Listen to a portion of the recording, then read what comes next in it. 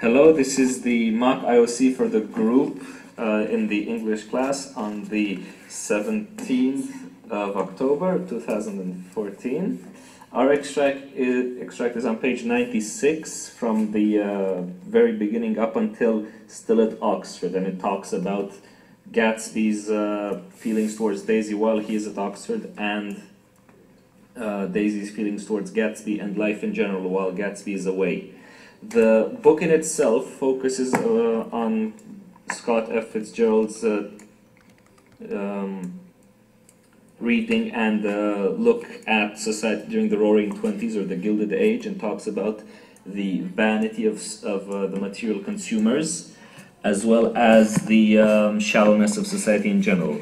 In this particular extract, however, Fitzgerald critiques the upper-class society by characterizing Daisy as an addicted, superficial consumer entrapped in this artificial society created only to showcase power and wealth.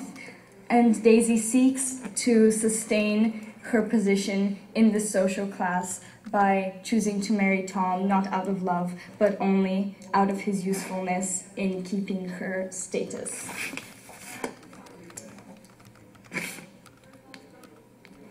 in this extract, Daisy is characterized as being an impatient consumer of commodities, much to do with the capitalism that was very well founded in the 1920s. Her impatience is characterized by her nervous despair and the fact that she constantly sends Gatsby letters, not understanding why he can't come to her and that he's stuck at Oxford through some misunderstanding. She also starts dating again, going, as the book says, half a dozen dates with half a dozen men, and that she desperately needs someone to facilitate her lifestyle. So she's basically searching for someone who can pay for her clothes and materialistic goods, and that she herself has no emotional needs. Daisy is also portrayed as living in an artificial world, and in this way Fitzgerald critiques the culture in which she was raised, in which she resides, rather than her character, her choice to facilitate this lifestyle through using people. Daisy's lifestyle is portrayed as an artificial world. It is all a construct to showcase wealth and power through cheerful snobbery.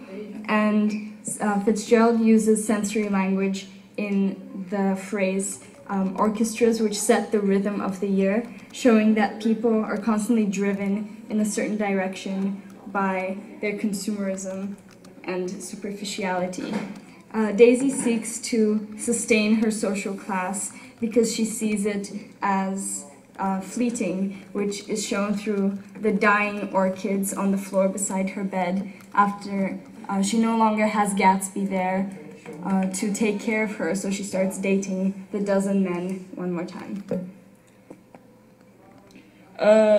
Throughout the text, we learn that Daisy wanted her life shaped, but could not make it by herself. She needed someone else to make the decisions. She needed it now, immediately, and by some force.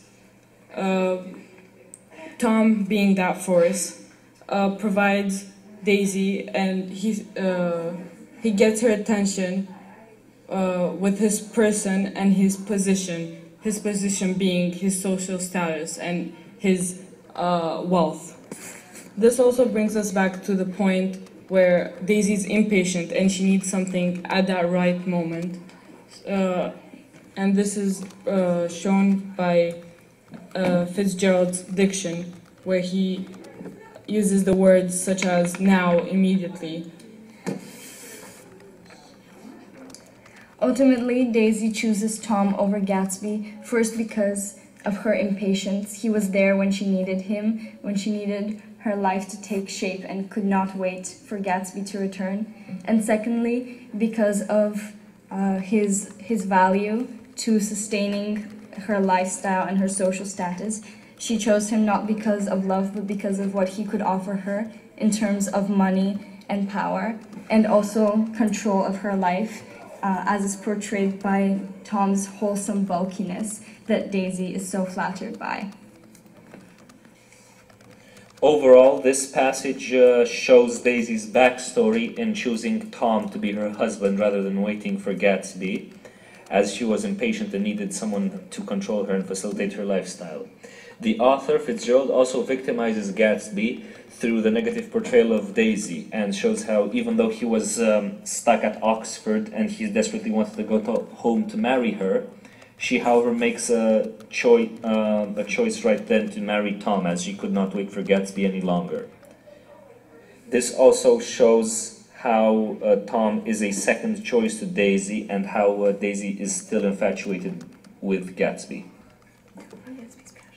This passage also talks about Gatsby's passion for Daisy, and how she and how he focused his shift from being part of the new. He shifts his focus from being part of the old. He wanted to be part of the old money culture. He wanted to marry Daisy because she was the epitome of the woman that someone from that lifestyle would marry. And he focuses his attention to Daisy as a woman herself because he loves her, not because of the lifestyle he would have if he were with her. He also frantically tries to get home to his love, even though he's already at Oxford and he's potentially already a well-to-do person of that status he so desperately desires.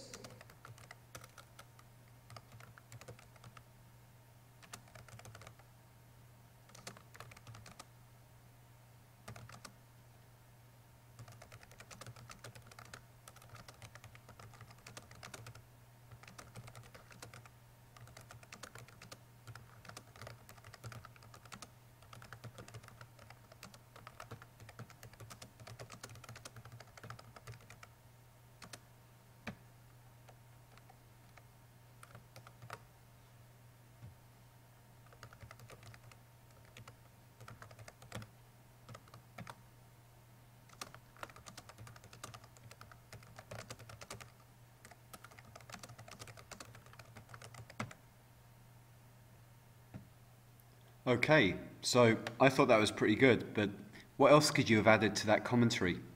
Well, let's look at the first paragraph. This is a highly positive interpretation of Gatsby as a war hero. His efforts in the First World War, some more socio-historic context for you there, really happened. He has the medal to prove it, if we believe him, that is. The fact he's a captain at the Argonne battlefield, defended a machine gun post single-handedly. Incredible. What valor extraordinary. But it also means that Gatsby, because he's been conscripted, is forced back to old Europe, a land that Tom has managed to disengage himself away from. So there is ambiguity at all times within the daring do, and the fact that Gatsby, through fate, through circumstance, is torn away from Daisy at a critical moment, allowing her to go on with her relationships. In the second paragraph, we get to see Daisy's young and artificial world. We should pick up on the ironic sense of, the sardonic sense of Nick's tone here when he's describing this, and you pick up on that. The dying orchids are a good symbol that are representative of the faded dreams, and again something beautiful that's cast away, forgotten about. So we could discuss the sensory description of the melancholy saxophone that's there to influence the mood and atmosphere. The idea of an undercurrent, like the sound that separates East and West Egg. It's smooth and beautiful on the surface, but there's this undertow, this sense of unease that Fitzgerald often presents the reader with. So the illusions of the rich and their attempt to mask out the guns of the war in Europe contrast strongly to the previous paragraph. Yet they too are close to death, living in their illusory world where youth and beauty will surely fade, while 100 pairs of golden and silver slippers shuffled the shining dust. Well, this might seem beautiful, but I think the alliteration here is used to resemble the sound of the shuffling, the dancing feet, but also to use the word shuffled somewhat ironically to undercut their supposed refinement, because to shuffle is not to move elegantly, it's an awkwardness of movement. So Nick again gives us some of his moral judgment at this stage. In the third paragraph, we could compare Gatsby's frantic despair to stay in touch and keep his dream alive within the first paragraph, together with Daisy's decadent and careless behaviour. Her synthetic and selfish world is ironically suggested at with the alliterative D sound. Look how many times it comes up in the next sentence. She was again keeping 6 dates a day with 6 men, and drowsing asleep at dawn, dying orchids beside her bed. So while the lives of the rich might appear magical, the high frequency of the D sound, I think, is soporific. How do I spell that? Maybe with an F-I-C. Yeah, soporific. It makes you feel sleepy. And you could even interpret that as making Daisy sound rather dumb, which is what she says a girl should be, a beautiful, dumb little creature, or words to that effect. Contrast the overly lavish poetic nature of that fantasy world with the blunt, stocky paragraph that finishes your extract. That mimics Tom's wholesome bulkiness, a bulkiness that Daisy compromises with at the expense of Gatsby. See here how Fitzgerald uses the syntax to describe the sense of hopelessness. There was a wholesome bulkiness about his person, and Daisy was flattered. Doubtless there was a struggle and a certain relief. The letter reached Gatsby while he was still at Oxford. Syntax shortened, then, like nails in the coffin of Gatsby's metaphorical dream. His fate is sealed. His love for Daisy, we might even hint at his later death in the novel.